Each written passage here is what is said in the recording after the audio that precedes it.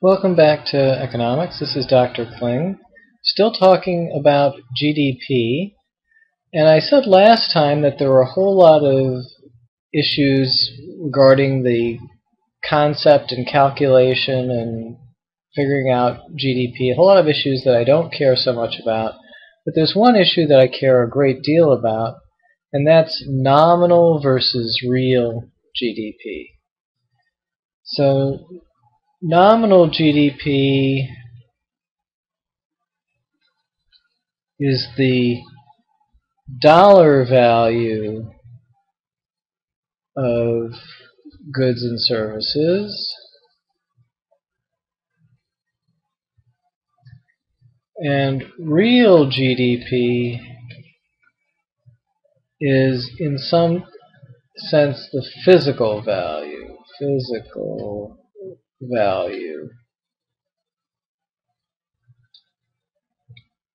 of goods and services.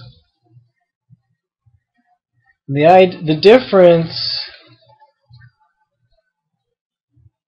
is price differences.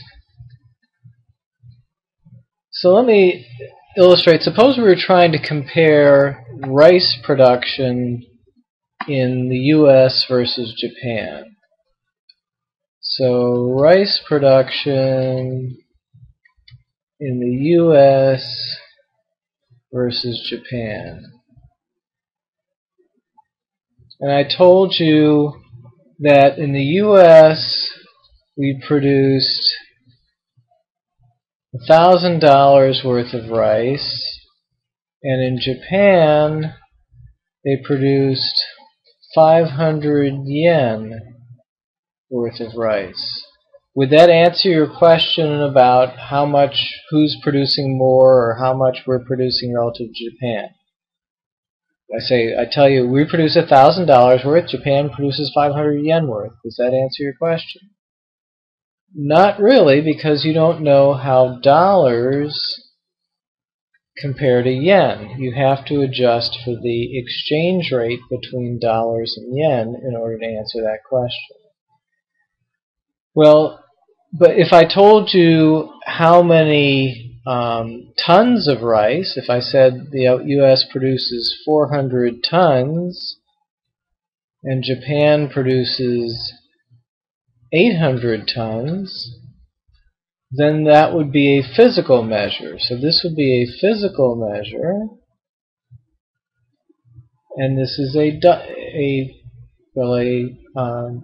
I'll call it a dollar measure, or a yen measure.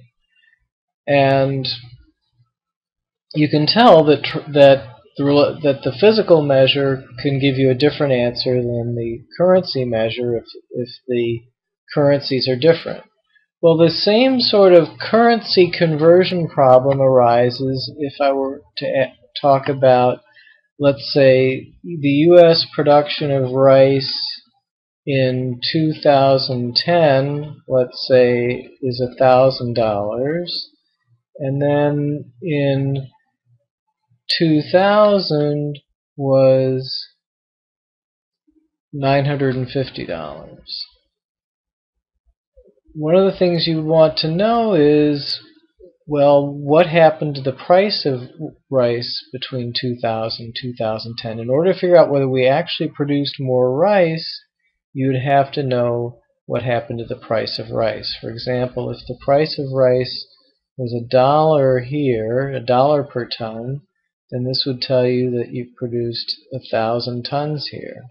If the price back here was 90 cents, then you produced more than 1,000 tons back in 2000. You actually produced more real rice back in 2000.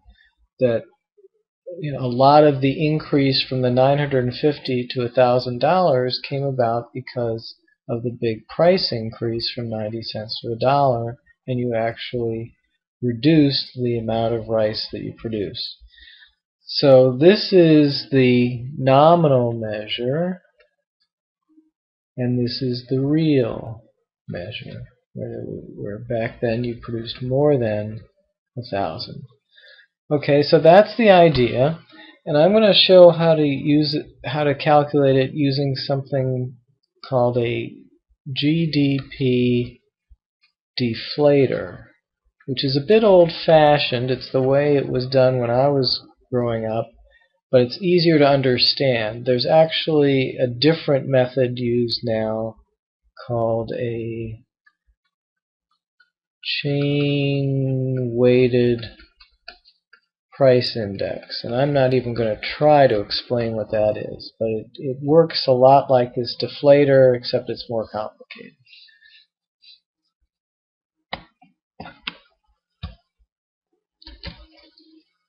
The formula for the deflator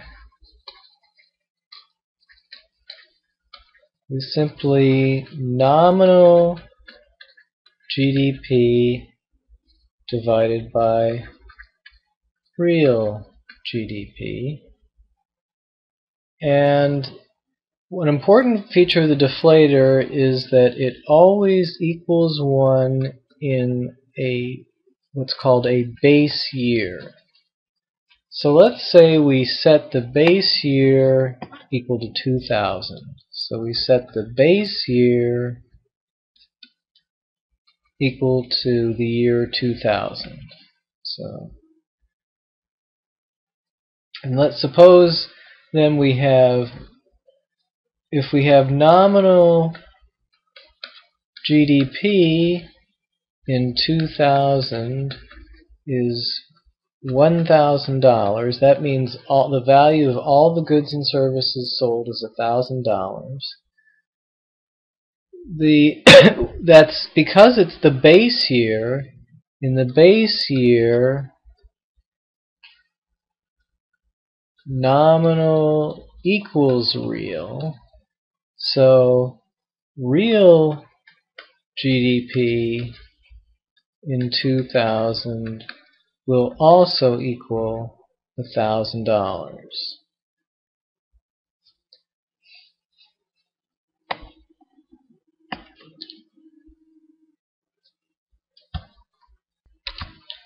For example, we could have sold 100 hamburgers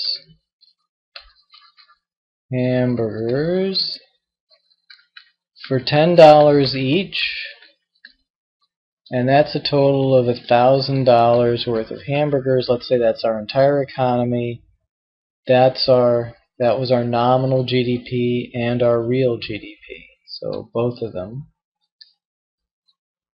Now next year, if we sell 105 hamburgers, so that's in year 2000. Now if we sell 105 hamburgers in year 2001, then we want to say that the real GDP is higher by 5%. Because we've produced 5% more real hamburgers. But suppose that the nominal GDP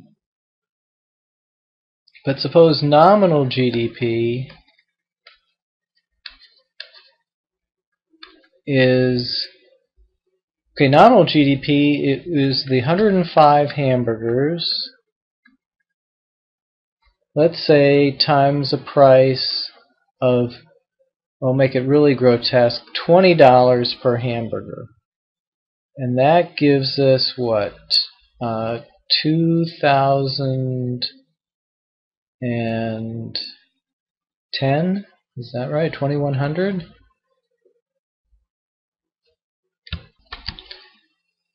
So 2100 for nominal GDP. So wow, our nominal GDP more than doubled. But that's because the price of hamburgers doubled. The real GDP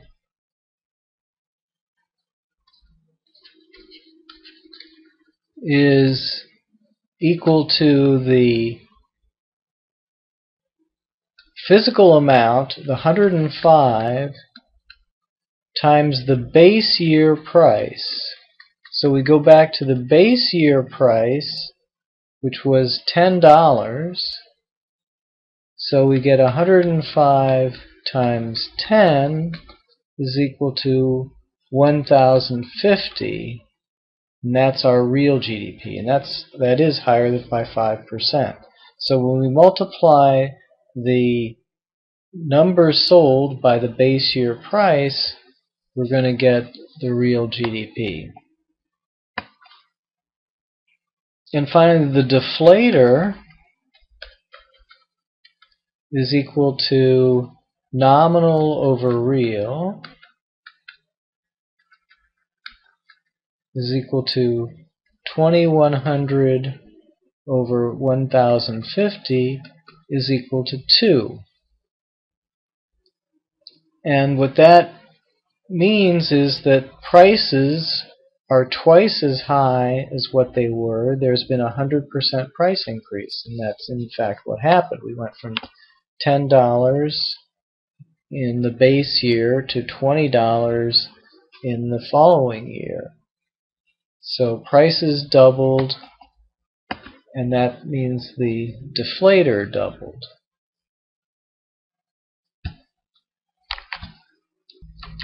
So let me put this information into a table. Let's say in the current year the amount sold is 2,100 measured in dollar terms. Okay, so we've got the current year measured in dollar terms, 2,100, and the current year price is $20. So this is the information that we would typically have. And then in the base year we had $1,000 in the amount sold, and the price was $10. And our what we're told to do is calculate real GDP.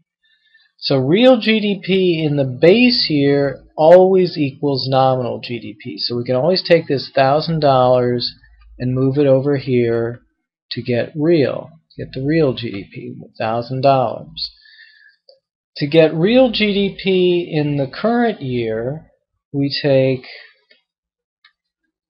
real is equal to nominal times the price in the base year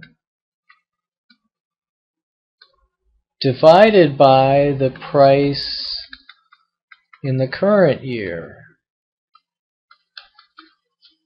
So using that formula with these numbers, that would be equal to 2,100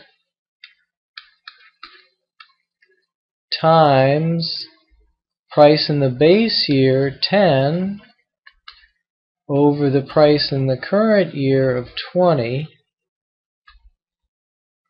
So it's 1/2 of this, or 1,050, and that becomes our real GDP.